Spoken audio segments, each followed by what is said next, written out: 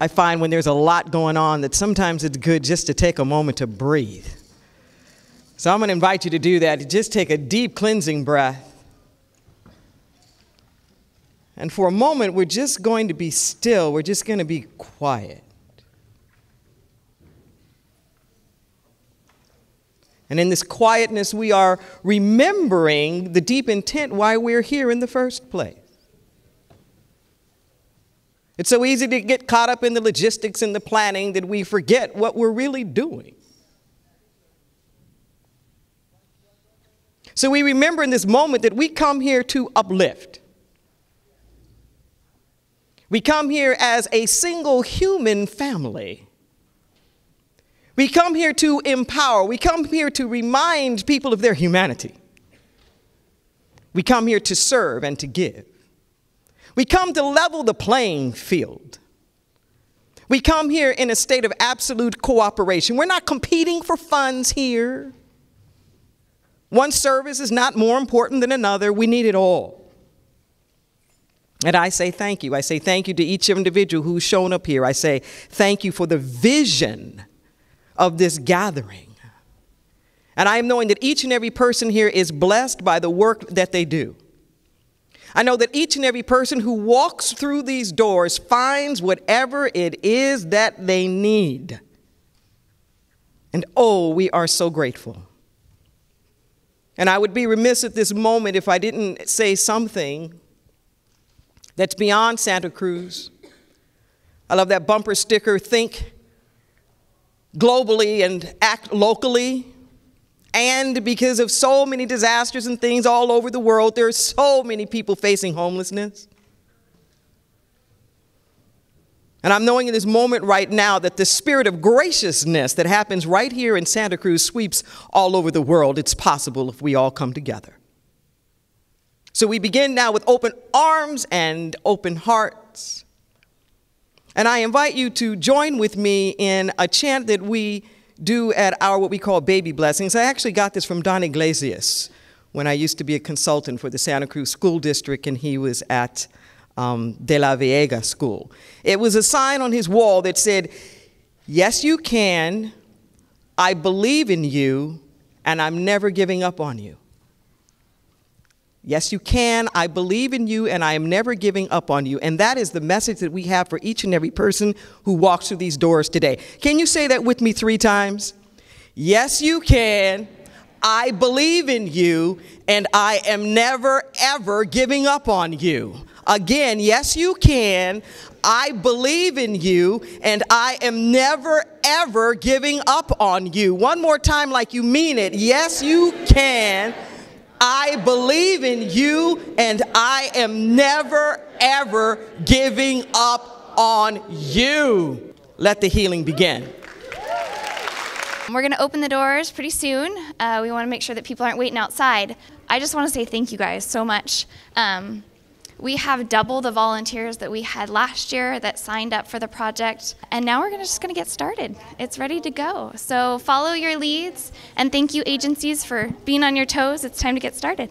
Deborah Johnson was just so moving, and I think it's just a really great way to start the day. It's just really important to think about why we're really here.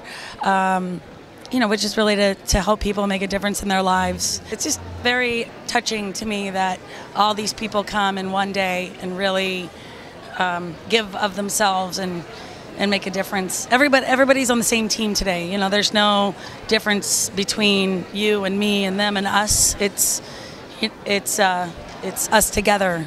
Project Homeless Connect started, as a smaller event that just kept growing, because once the idea got out about what we were doing, people started actually calling us wanting to participate in the event. And next thing you know, we've got the Civic full inside and out. And so the idea behind the event is that, we really want to provide services in one place. So that's the primary goal, is that we bring everything together in one place so that you can get a bunch of stuff done in one day.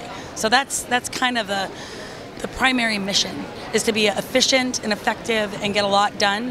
Because one of the things is that for someone that doesn't have a car or have access to public transportation, it's really difficult to go from one place to another. And also you might need paperwork from one place and then have to go get it another. And, it's just overwhelming and daunting and very frustrating. So here we have everything in one place. A lot of the services are housing and employment and things like that. But then we also have like quality of life services. We have, hot meal, massage, veterinary care for people's pets. So really there's just a full range. This year we've added a laundry service.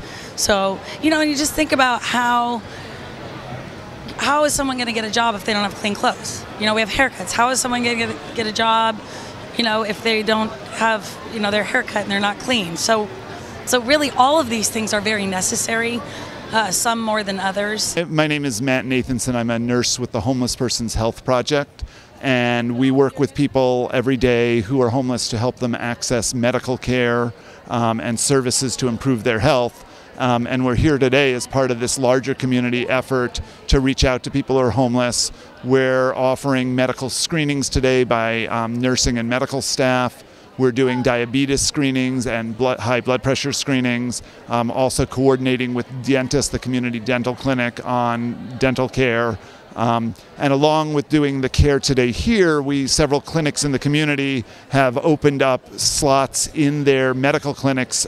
If somebody needs sort of a full appointment and a full exam, they can go to the Women's Health Center or to the Planned Parenthood Westside Clinic here downtown or to our clinic over at Coral Street. We'll also be helping people with follow-up medical care in the future, because it's the point of an event like today is to reach out to people, but really medical care is an ongoing service that people need. So a lot of what we're trying to do is make that connection so people have a permanent medical home. So far today I've been helped out quite a bit. I had a pair of reading glasses that broke and they supplied me with some new reading glasses. They've got several other events going on out here. We've got behavioral health services for those who need it. We've got massage services over here, which is absolutely wonderful. Dental services. We've got a wide array of services for the homeless. The community has really come together today on this thing and has done a wonderful job of taking care of those with needs. My wife and I are still looking for affordable housing, and we're running into some barricades on that, but because of me being in a wheelchair and her being visually impaired, it's making it very hard, but hopefully something on that will turn up as well. I'm here today to take advantage of the resources that are available here for me. Dental screening, glasses are in desperate need for me. Some clothing, obviously. I'm just really grateful that that the community provides this. I've been homeless for a while, I am staying at a shelter, and like a lot of people, we've lost everything, lost a lot, and I just hope this will be, this will definitely be beneficial for me. Good things do happen when people try, when people see that people want to try to help themselves, they want to help, they want to help you. Hope to get some help to get my dog back, because I have chronic seizures and the dog alerts me when I have a seizure. He's a show dog, and he's not a deadly dog or hurt anybody, and he's not a pit bull, and he's got paperwork. I just got him. I was put in a hospital yesterday in Watsonville Hospital for seizures, and the dog wasn't a loose, he was hooked to me. And so I just want my dog back. We're representing the Gemma transitional housing for women that were incarcerated and came out and had nowhere to go. We're actually current residents right now at the Gemma house. There's a 3-month day program that the girls that are incarcerated for minimum security, Blaine Street, that go out 3 days a week and do workshops, and people volunteer and present like different learning stuff to the girls, so they'll be educated and ready to come out from being sentenced. You can be homeless and join the day program. The day program is what actually gets you into the Gemma house. And it's an 18-month program. It's for life skills. It's also offers 12 steps. In the house, we find a job. We go in, we find a job. It's an 18-month program. before we find a job, we have certain requirements: volunteering inside, outside, job search, meetings, different things to kind of get ourselves set up to get into the world. And then schooling is definitely a requirement. When we find a job, they actually take 50% of our check, 30% goes to savings for us when we transition out for a place to live, and 20% goes to give back to the Gemma House. There are grants where HPRP, which will match whatever we have saved. So when we move out, we have the money to get stable, to transition out. Yeah. Yes. Gemma has saved my life. I've been there for over a year. I came from prison. There was a bed open. Before I went to prison fighting my case, I went through the day program, which gave me the support I needed to stay connected with while I was serving my time. So Gemma has saved my life. I'm now going to school. I work. I've held a job for a year. I want to definitely give back to other alcoholics and addicts in the community. I'm beginning my human services at Cabrillo College. My name is Veronica, and I also came from Blaine Street. I've been there for about 9 months, clean and sober 11, working. It saved my life. It's given me a life that I never knew I can have. Hi, we're with Homeless Services Center, located on the corner of Highway 1 and Highway 9. We're here today with applications for our 30-day shelter, with information about the Rebele Family Shelter, for Paige Smith Community House, which is an 18-month transitional housing program, and a sheet that describes all of the services on our campus. We also have our direct services coordinator, Jen, here, who heads up all of the daily activities. So everything that goes on our campus is represented on this table. So there are applications for the 30-day shelter, which is the Paul Lee Loft. There is a waiting list for both men and women. Valerie is going to put people on the waiting list for the Rebele Family Shelter. We have information for the 18-month transitional housing program about how to go about getting on their waiting list. And then the daily services that we serve every day are open Monday through Friday. We have breakfast at 8 a.m. 7 days a week, and dinner at 4 p.m. 7 days a week. Campus is open to anyone who needs to use bathroom facilities 24/7. We have showers 7 days a week from 8 to 4. Hi, my name is Susie Humbert. I'm a counselor at the River Street Shelter, and we are providing a mailing station for people to send out letters to their loved ones and just reconnect and find out some information about River Street Shelter.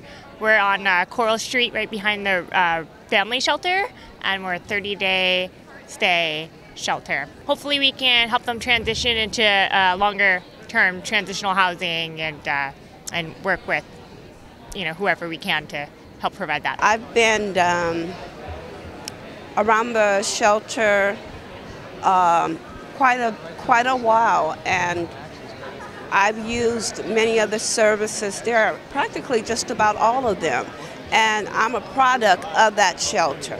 The shelter has brought me through mental health and stabilized me to the point where I could take care of myself. The shelter isn't just a place where homeless people gather out and, shoot the crap. People there some of them are really trying to change their lives.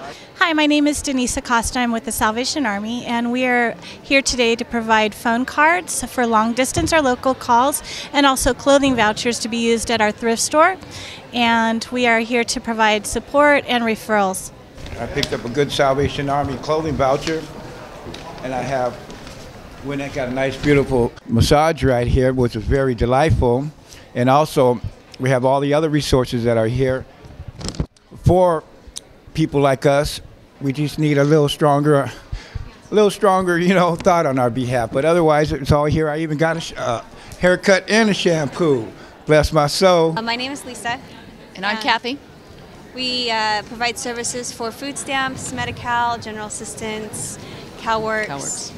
And we're here today to hopefully reach out to the homeless population that don't make it to our office. Right. And also to see what other resources are out there, which there seems to be a lot of great resources for homeless clients, so that we can provide referrals. provide referrals to these other agencies, and they can get to know us and we can get to know them. A lot of people camp out. They don't have the resources. We offer bus passes to clients for their appointments at the office. It is definitely hard for them, especially in bad weather like we've had lately. And when we have 8 o'clock appointments, you know, so yeah, it's hard for them. Hi, I'm Renee Robinson. I'm with the Homeless Persons Health Project, and I'm here at Project Homeless Connect to help folks get birth certificates. Ever since September 11th, it's been a lot harder to get birth certificates, and it's kind of, you need a photo ID to get a birth certificate, but if you don't have a birth certificate, you can't get a photo ID. So we have a list of all the requirements from all of the states. We have some funding from the United Way to help people afford to order their new birth certificates, but it's a process. It takes a while. HPHP, or Homeless Persons Health Project, is also doing health screenings on the stage, so we have a big presence here. Hi, I'm Claire. I'm a nursing student here at the Homeless Connect Project, and I feel fortunate to be here helping the needy with blood pressure measuring and blood glucose tests, and we're triaging them to other healthcare providers, hopefully serve them well today. Just came down to the project here and checking out what they have to offer. They have some great spaghetti right now, and some massages, foot care, a little bit of everything. It's a really great deal. There's a lot of people and sun's coming out, and it's a great day to be here. We're the Homeless Garden Project, and we've been around for 20 years now working with homeless individuals.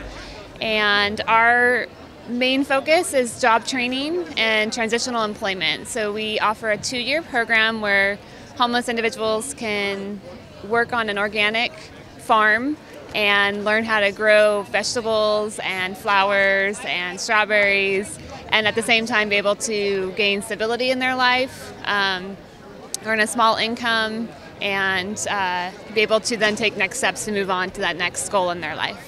We're actually hiring for 5 positions for this next year, and so we're interested in individuals that want a chance to work and be outside and learn about what it's like to farm. And we also offer volunteer opportunities, so if you don't get a job per se, there's still opportunities to come work on a farm, to be able to eat really good food and have a chance to just interact with some amazing people from the community. Hi, so we're with Walnut Avenue Women's Center, and we're here today to show the people our 5 core services that we offer. Those are family literacy, Even Start, domestic violence services, the youth department, and our community and resource development.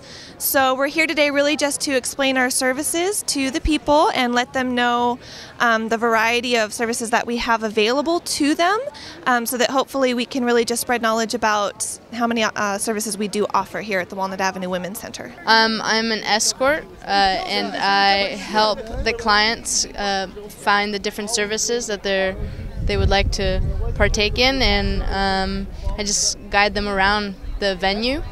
So far I've helped 3 people. I've helped them with DMV, dental, where you have to sign up for an interview, and now foot washing and laundry. Just got my feet washed, and they have HIV testing, and I'm doing the laundry thing. It's actually a good help.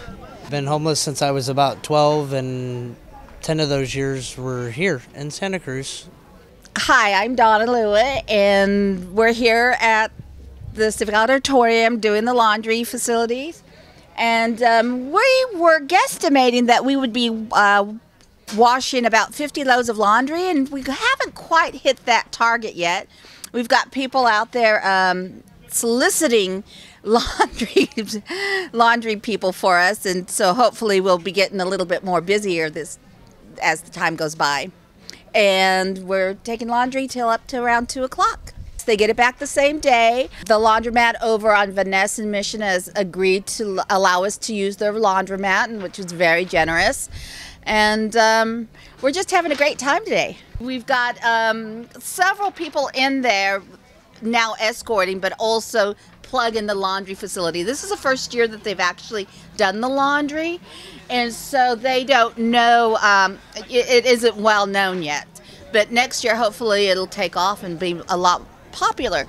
We had quite a few people come by and they didn't know that we were doing laundry today, so they didn't bring their laundry with them, and so they can't get it done. Oh, hello, my name is Noemi Macias. I'm with the Santa Cruz County Office of Education and the Students in Transition program, where we offer services for homeless students who need assistance in immediate enrollment in a public education, K through 12. We provide services such as backpacks and school supplies, tutoring, and bus passes. Last year that we were here, there were around 20 families that we provided assistance with in enrolling their children that hadn't been enrolled. At Community Connection, we do all sorts of employment services, including pre-employment, where we help people make sure they have references, their ID that they may need, gather their resources, help with applications, resumes, interviewing.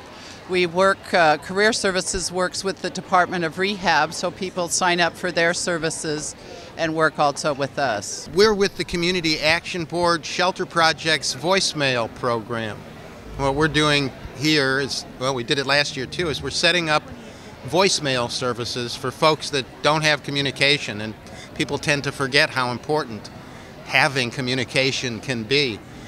People use it to make appointments with prospective employers and landlords, doctors' appointments, social workers, and just families. In some cases, this is the only connection some folks have to the rest of the world. In our office, it's sitting on a desk next to my computer, and it now has about 250 active users. Hi there, my name's Paul Hempstead. I'm volunteering from the Bike Church for Project Homeless Connect today. We're repairing people's bikes because the homeless rely mostly on their bikes to get around, so it's kind of important to them. So we're glad to be of service. We can handle basic repairs, nothing too in-depth. But yeah, they just leave them here for about a half hour while we work on them. And we get what we can done. This guy has no brakes on his bike, so we had to put at least one on before we could let him go. We got more brake adjustments, some flat tires, bottom bracket overhauls. We're kind of just doing what we can to get people back on the road. Hi, my name is Wendy and I'm an instructor at Twin Lakes College of the Healing Arts, and we're here as an organization offering as much outreach that we can to the community.